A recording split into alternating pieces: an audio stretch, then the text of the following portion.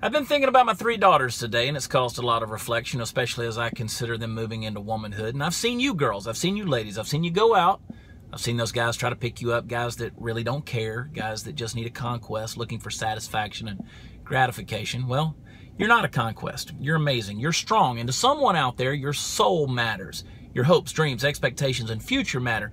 I'm sorry that culture has objectified you and made you to be an object to be desired and possessed rather than protected and cherished and nurtured. I'm sorry culture has diminished what true womanhood is. You're not a moment of gratification and then forgotten. Someone you've never met is out there in this world and believes that you are the fulfillment of their dreams, the hope of all their desires. Look, I understand the nature of temptation. I understand its allure, but I also understand the power of true love and even heartbreak. So hold on to it. Hold on to your belief in it.